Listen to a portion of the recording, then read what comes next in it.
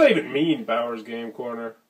Ahoy there, YouTube! I'm back again today for another game review charged by BoardGameExchange.com. You know, it's the only board game rental website. Today, I'm very excited to be checking out a special Kickstarter review for Conquest of Orion from Escape Velocity Games. This is for 4 players. It'll take about an hour to play. It's for ages 12 and up. And in Conquest of Orion, you are going to be trying to take tricks by fighting through the galaxy, by laying down planets and colonies and industries, and having spaceships that do special things, and having leader abilities that will do very, very unique things that will flip the entire game on its head.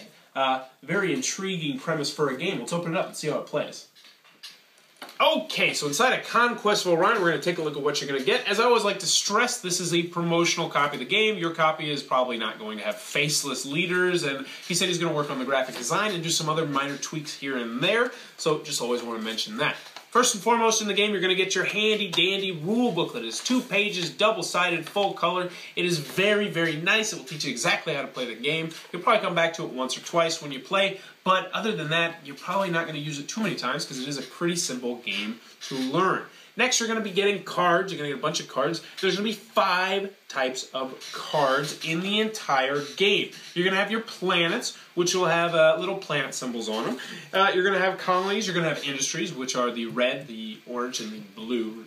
And then you're going to have the ships. Now, these are going to be green, and these are going to serve as the trump cards of the game. If you're not familiar with what a trump card is, that essentially means that these are the big mamma jammas of the game. These are the best cards to have. Because, well, let's just say, when it's your turn, you're each going to lay a card down from your hand. So let's say this is what everybody laid. This guy laid a 3, this guy laid a 6, this guy laid a 9. And these cards are all pretty much the same, these 3. The planets, the colonies, and the industries, these cards are all on the same level playing field. But the ship, they go above that. So right now, we got a 3, a 6, and a 9. So right now, this guy is winning with his 9 planet. But this guy lays down a 4 ship, which instantly means he is going to win this hand. Now, if this were a 1 ship, he would still win. No matter what card he lays that's green, he's going to win this hand. Now, you might notice there's some writing on the bottom of the ships. That's because each ship is going to have its own unique, special thing that's going to happen. So this one says, this card, when you play it, is instantly going to destroy the Annihilator. Now, the Annihilator is the biggest card in the game. It is the 11 ship, so it's the biggest number of ships. So if you have that card, you essentially, every time, are going to get at least 1 point. Unless, of course, someone plays this 4, which instantly destroys the Annihilator. So this might be a card you want to hold on to until someone plays the Annihilator. But you want to worry, because if somebody plays the Annihilator and you have this is the only card you have left, you might have to destroy your teammate's Annihilator because it is a team game. These 2 guys will be playing together, and these 2 guys will be playing together. But those are the 4 kind of cards you're going to have in your hand. Last, you're going to have a card face up in front of you that is called the leader card. These are, this is where the game really gets spicy, because there's going to be 10 different leaders. You're going to know what everybody's leader is. What's going to happen is they're going to put them out there. You're going to put 2 in the middle randomly. So we have our politician over here, who will always be in the middle. He'll always be a choice that you have. And then you're going to have your explorer right here, which is a random one. But let's just take a look at what the politician does. If you won no conflicts or wars this round, you personally, you're going to score 25 points at the end of this round, which is a good chunk of points. And you also get to take 1 card out of your hand and give it to your teammate, and they're going to do vice versa. So most likely you would probably take this invasion fleet out because it's a 10, it's a ship, it's the 2nd most powerful card in the game. You'd give it to him and he'd give you a garbage card. But everyone's going to have their own unique special ability, and they really do vary. They add a lot of variety to the game. But we're going to do a quick mock hand so you can see how the game works, get a good feel for the game. So to start off the game, you're going to shuffle them up. You're going to deal out each player 10 cards, aside from the leaders. Then there's going to be 4 cards left. You're going to put these to the side. No one's going to know what they are, and that's just an added little mystery bonus to the game. Next, you're going to put your politician in the center of the table. You're going to mix it up. You're going to put 1 down here that's going to be random, and then each player is going to get 2 cards. Now, when it's your turn to pick, you are going to have the option. You can pick one of the cards out of your hand, or you can pick one of the cards in the middle. So we'll say this guy takes that, he discards that, this guy will be this guy. I'm not even looking at what they are because we're not going to get too in-depth because that would take a good chunk of time. And then this guy, you know what, he's not going to be that. He's going to say, you know what, I got a pretty crappy hand, I'm going to be the politician, and so he's the politician. So, everybody's got their roles. You're going to look at what your roles do. I got the Admiral. This says if I win a war this round, I'm going to score 10 bonus points. Because there is some elements of the game war in this game. Very intriguing.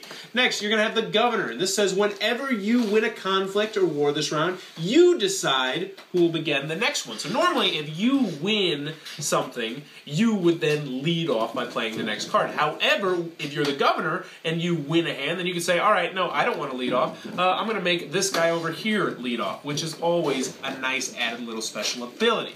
Last but not least, we have the Pacifist over here. It says at the end of the round, score 2 points per ship held by the enemy alliance, but lose 2 points for each ship you have. So essentially, you want the other team to have more ships in their victory pile, you want to call it that.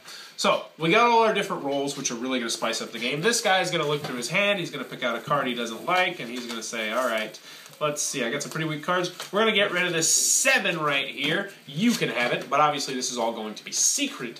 And then this guy is going to hand him off the 5. This blue 5, which is a pretty weak card. And then you are going to start. So, you're going to look through your hand and you're going to lay down a card. So we might say, all right, this guy has a 3. Now he's going to lay a 3 planet. Now how this works is, what you're supposed to do is, you're not actually supposed to lay down a planet card if somebody else lays down a planet card. If you have anything else, you're supposed to lay down that. So I can't lay down this planet, so I will lay down this, oh, that's a good one right there. I'm going to lay down this 7, I believe that's industry. So now, right now, he is winning this battle. So this guy's like, all right, I need to step up and help out my teammate.